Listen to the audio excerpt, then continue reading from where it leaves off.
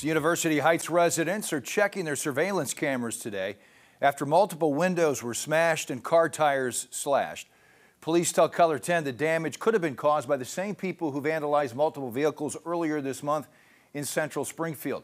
KOLR 10's Carissa Codell has been speaking with neighbors. She's live tonight in University Heights. Yeah, this street here saw the worst of the damage, with multiple homes in a row having their car tires slashed.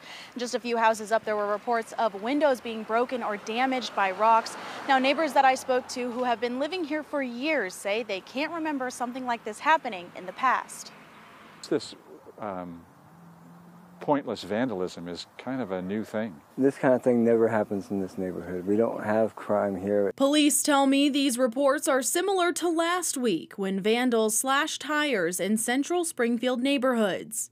In the past couple of days, we've received several reports of vehicles as well as other property being damaged. Jim Caffey has lived in University Heights for 2 years. He thinks police should patrol the neighborhoods of Springfield more often. It gives you a sense that your security is gone.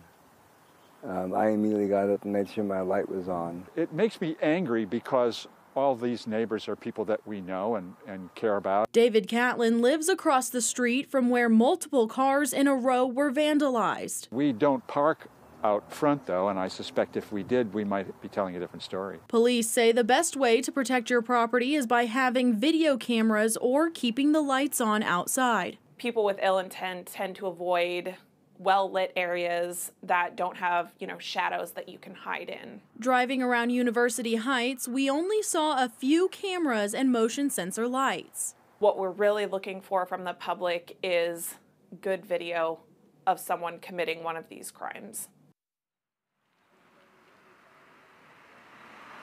And the University Heights president tells me even before all of this happened, they were working on establishing a neighborhood watch. She tells me now more than ever that is a top priority. Reporting live in Springfield, I'm Carissa Codell, KOLR 10 News.